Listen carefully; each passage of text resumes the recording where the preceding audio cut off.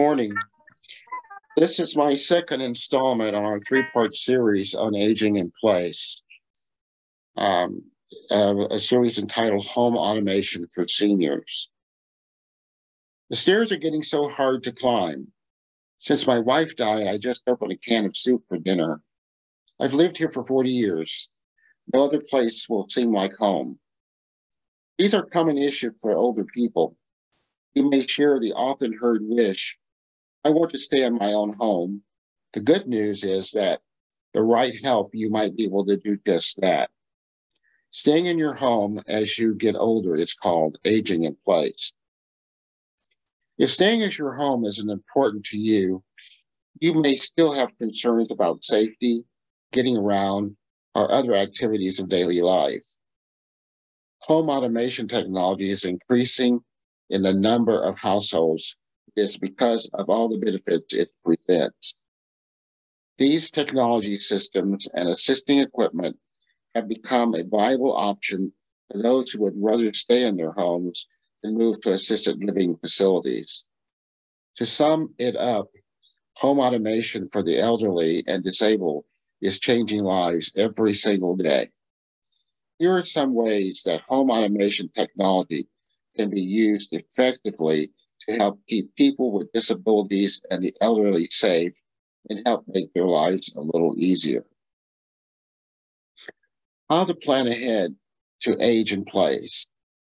Planning ahead is hard because you never know how your needs might change. The first step is to think about kinds of help you might want in the near future. Maybe you live alone, so there's no one living in your home who's able to help you. Maybe you don't need help right now, but you live with a spouse or a family member who does. Everyone has a different situation. Automatic light controls is a beginning. It's a great starting point when looking at home automation for the elderly or disabled. Technology allows for lights to be controlled with a remote control or an app on a smartphone and can serve as an excellent option for those who have trouble with mobility or reaching light switches. Another useful home automation lighting feature includes motion sensor lights with the ability to turn on and off depending on if a person is entering or leaving a room. Automated doors and locks. Getting to the front door promptly can be difficult for many seniors and mobility disabled individuals. Many automated locks now have the technology available to read fingerprints. Family and friends who plan to visit can save their fingerprints into the system and then just use the fingerprint memory to let themselves into the home instead of the homeowner having to struggle to come to the door. Using automated locks on doors, trusted friends and family members will also have the ability to ensure that a door is locked from wherever they are, just by using a smart app on a device such as a tablet or a smartphone. Home safety and security.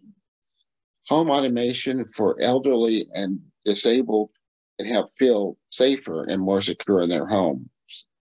During a medical emergency, security systems can be connected to allow a person in medical crisis to access the help they need. By just pressing a button on the security system, someone will be automatically dispatched to the home without having to go through the steps to call emergency services. Automated appliances. Sometimes those who are considered elderly may forget to turn off the appliance in their homes. This can prove to be extremely dangerous. Home automation systems can be used to hone the settings of the machines to automatically turn off after a certain period. Many potentially dangerous common household appliances can be hooked up to a home automation system, including faucets, curling irons, toasters, and stoves. Home automation for the elderly and disabled can help people feel safer in their homes and decrease the worry of family and friends. Automated reminder systems. Automated reminder systems installed in the home can remind an individual about other important things, not just medicine. These systems can be used to remind an elderly or disabled person about important events or appointments they are set to attend. They also can be used to remind them of tasks they need to be completed. This is an excellent feature of home automation for elderly and disabled, as it will allow them to have their own individual freedom and independence while helping to assure that they were able to be reminded of the goals they set to complete. Medicine dispensing devices. Home automation can be used for medication dispensing devices. These devices can be set to dispense medication at the correct time. This can prove to be a very beneficial feature of home automation for the elderly and disabled to ensure they get the proper dosage of their medication will not be taking too much or too little. In summary, imagine being able to live in a home set to your daily schedule and routine, such as lights turning off and on automatically. Family members being able to let themselves in your home and never have to worry about whether or not you left the stove on. Home setup with automated technology can make all of this possible. Home automation technology is continuously increasing and improving, making it easier for elderly and disabled to live more comfortable lives in their homes by meeting their unique needs. The devices can range from simple features to more complex designs, but they all aid in helping users have safer and more independent lives. Smart home technology, programmable lighting, motion detectors, and video surveillance have been around for decades, but the rise of wireless capabilities and a focus on renewable energy and green light living has brought these technologies into the mainstream. Some home automation products are particularly suited for seniors. Mobile devices, including smartphones and tablets, continue on a path to overtake desktop PCs as the primary way people access the internet. This mobile adoption is true among the seniors as well, as they understand the value of devices that can deliver email, news, weather, as well as other apps that track blood pressure, deliver medication reminders, and provide GPS location services. Wearables, you probably remember the iPhone, I Can't Get Up commercials from a few years back. That was a massive era of personal emergency response, or PERS products. Unfortunately, many seniors refused to wear these pendants, which were not waterproof and is designed strictly for house-centric lifestyle. Newer mobile PERS or MPERS technology is improving on the old model and includes a variety of wearable products. Wearable technologies are advancing constantly, and healthcare gadgets targeted at seniors can monitor and treat heart-related conditions, arthritis, diabetes, depression, COPD, and asthma, as well as providing fitness and sleep. GPS technology can pinpoint a person's location with great accuracy. Many products and services can make staying in your home easier, even when you start to require help with daily living activities. In our next and final installment, how smart technology can help you age in place, we'll discuss another options that can help. Streaming perks with a mobile plan. I'm Hewie Poplock. Did you know that most of the mobile phone companies have what they call either perks or a bonus or an add-on, but they have specials that involve streaming TV? I discovered it when I saw this ad on my Facebook for an ad of Philo through my T-Mobile plan. Verizon has some perks, as does AT&T, although AT&T's really isn't a lot. They just give you 3 months of premium channels for free. and then you pay the regular price. Now, I've been using DirecTV Stream from AT&T for the last 6 or 8 months because they carried a program and a channel that I wanted, and that was On Patrol Live on Reels, which is a channel on some services. Well, that's the problem. They're only on a few services, and one of them was DirecTV Stream. I went to suppose.tv and saw that the Reels channel is now on a couple of the services that are available. Now, one of the things I also want to have is the local TV channels. So I just put in one of them, and when I did that, now I could see that Philo did not carry the local channels, and that's why I had chosen DirecTV Stream originally, because I was able to get the local TV channels and Reels.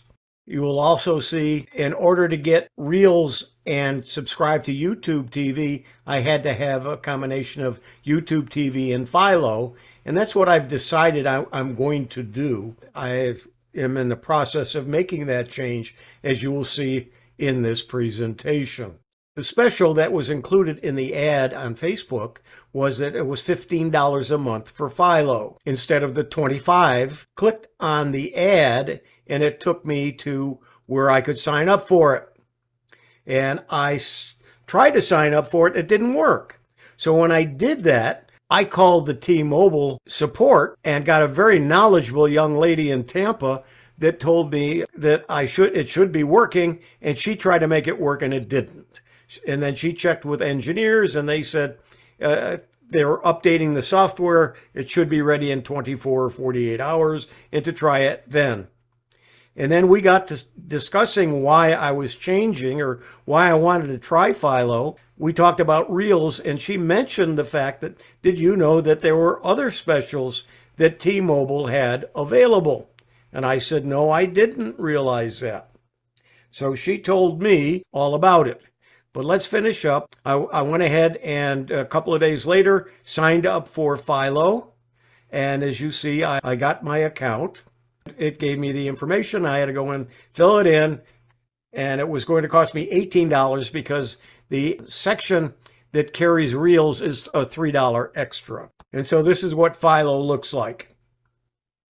And then in order to make it work on my TV, I had to sign in and link the usual things that you have to do when you add a service to your TV. And then I was signed in and I can use Philo. The lady that I was speaking to in the T-Mobile tech support said, did you know that there were also other add-ons that you can get for free for streaming services? And I said, no, I didn't. She told me to go to my T-Mobile app, go to my account, and then where it says manage data and add-ons, to click on that. And so I did. When I did, she said, you'll see that there are a lot of extras that you can get. The ones you want to look at are the Apple TV, the Netflix Basic, which both of those will be forever free long as you maintain your T-Mobile account. And then you can get the Paramount Plus for $4.99 a month for a year. And at the end of the year, it goes up to its regular price, which I think is around $8 or $9. But I can also cancel it at the end of the year. And as you can see, I did subscribe to each of those. There are some other perks or add-ons. I can get additional storage for my Google One account, which I already have 100 gigabytes, and that's all I need. And so I'm not using this for that. But also there were other services, one of them being Apple TV Plus, and it's free forever, long as I maintain my mobile account. Apple TV is a streaming service featuring Apple originals, award-winning series, compelling dramas, and so on, as you can see. In addition to the Apple TV Plus, I could get Netflix Basic for free forever, again, as long as I have my T-Mobile account. And this is the Paramount Essentials that also, it's a mountain of entertainment of Paramount Plus.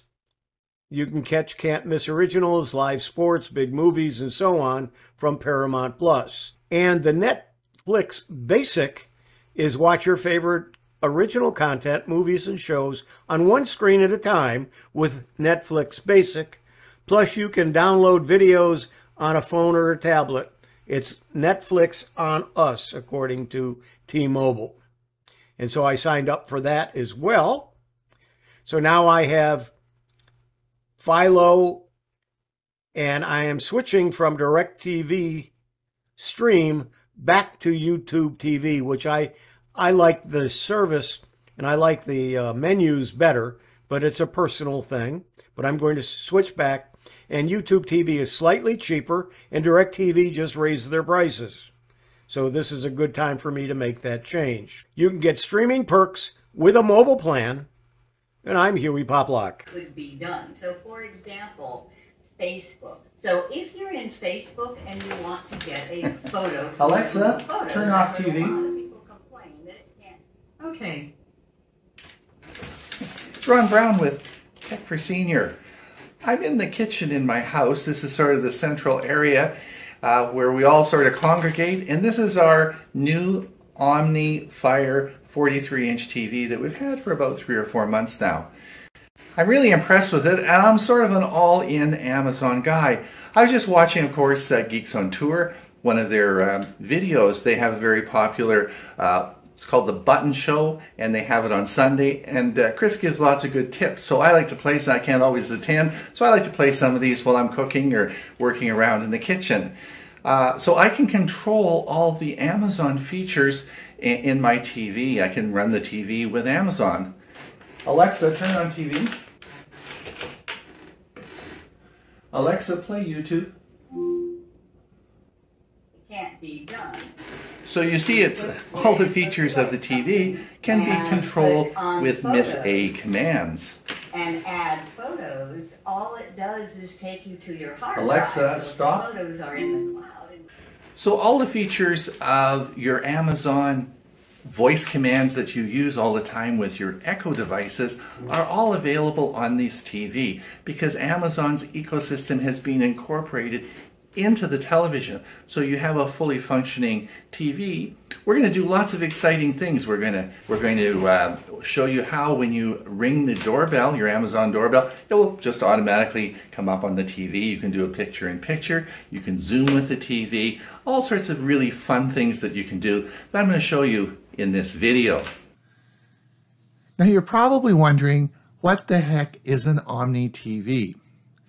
Well, you all know that Amazon has had Fire TVs for many years.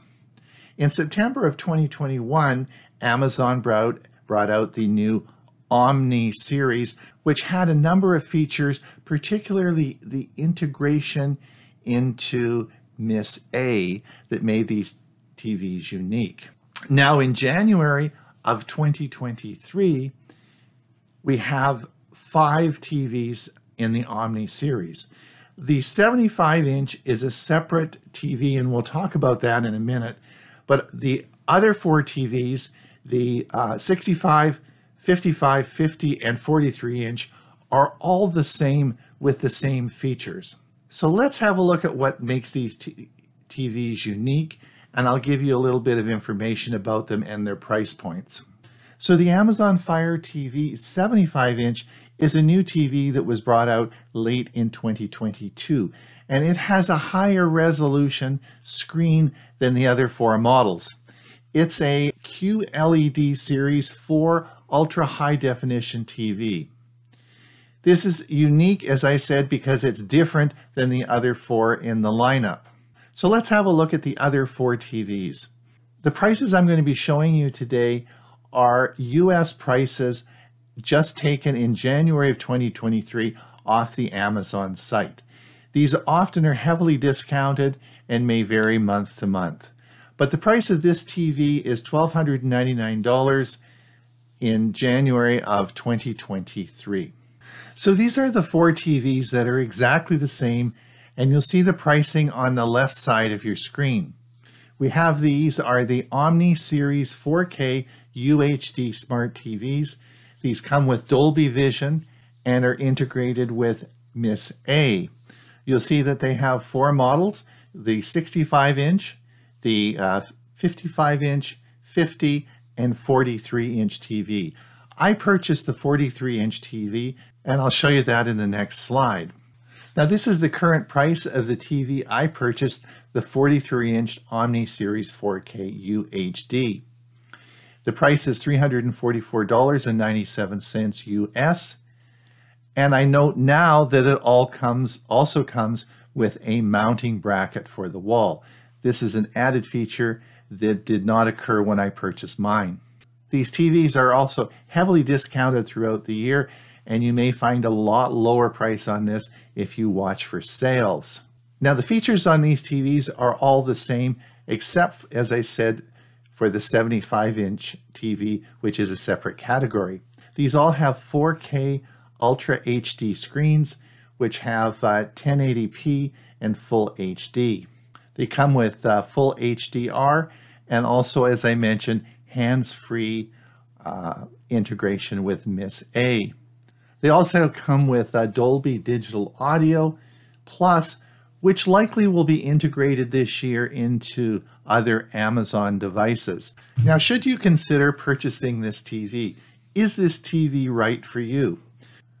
Now, the reviews on this 43-inch Amazon TV really said the same thing, that the picture quality is average. You'll find that there are a lot better TVs for the same price, and you'll find them a lot worse. So the TV itself is average. So why should you look at purchasing this TV, and what are the unique features of it? And that clearly is the integration into ℍ𝕑. I have a lot of TVs in my house and was looking for a TV specifically that would integrate into ℍ𝕑 because I have all those devices, including my Ring doorbell. I wanted a TV that would seamlessly, when someone pushed the doorbell, I could see it on my TV. And this is not possible to do on other TVs with the Ring doorbell.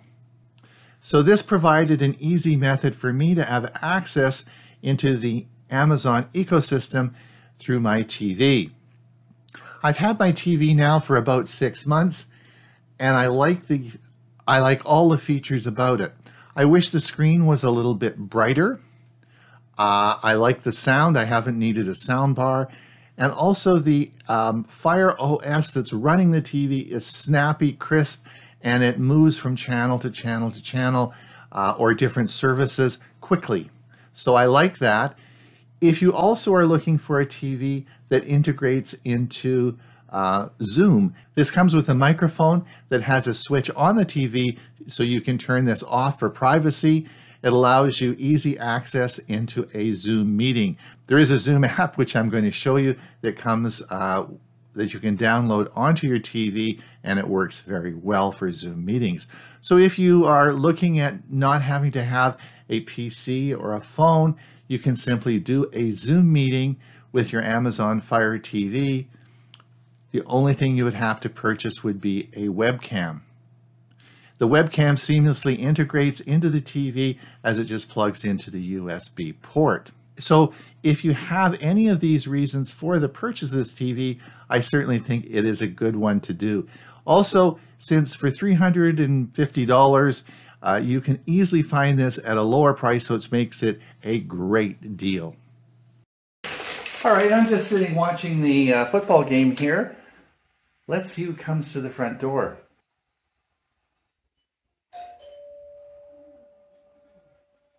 Now you see, of course, Gail is at the front door. Well, hello there. Good morning. Can you hear me? I can hear you. Yes, you hear me loud and clear? Smile for the camera. There you go. Okay, thanks for being a good sport and putting on your warm coat. So the Fire TV comes Zoom enabled, so to speak. It has a microphone. You will need to purchase a USB camera. If you have a camera, any sort of webcam sitting around, you'll see at the top here, you'll see my Logitech 920 that I just connected. It's a very simple, you just plug it into a USB port at the back of the TV. It all connects seamlessly. You don't have to do anything. You do have to download the Zoom app onto the TV. That's very simple. I'm not going to go through that, but I will show you how to set it up. So all you do is download the Zoom app onto the TV, then you sign into your Zoom account. There's a little bit of a pairing that goes on, and you're good to go.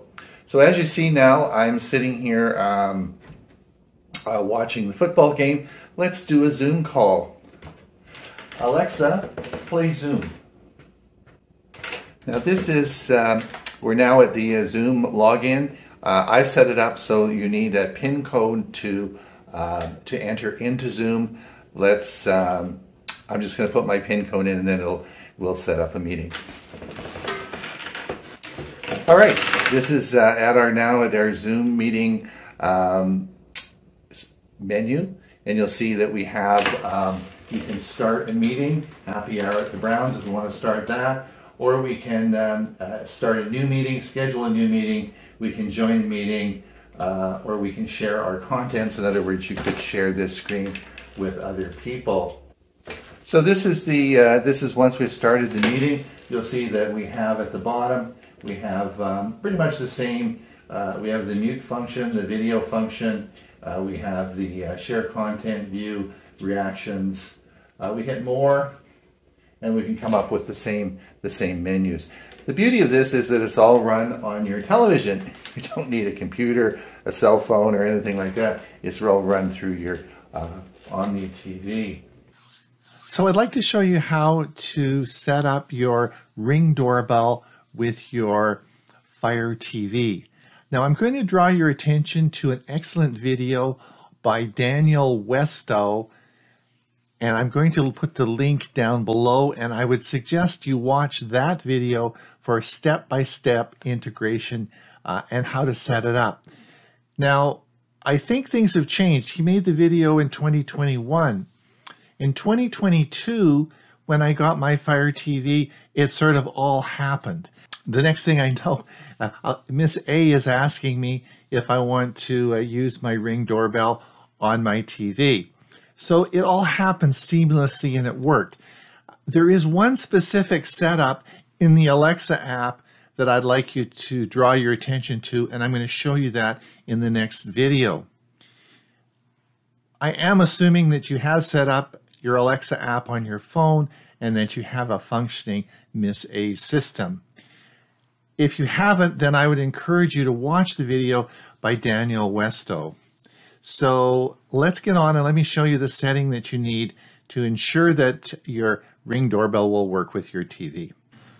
All right, we are now on my Pixel phone, and I'm going to show you the Alexa app. We're going to open that, and we're going to come down to the bottom, and you're going to see devices. We're going to click devices. Once we do that, you're going to see at the top, you'll see cameras.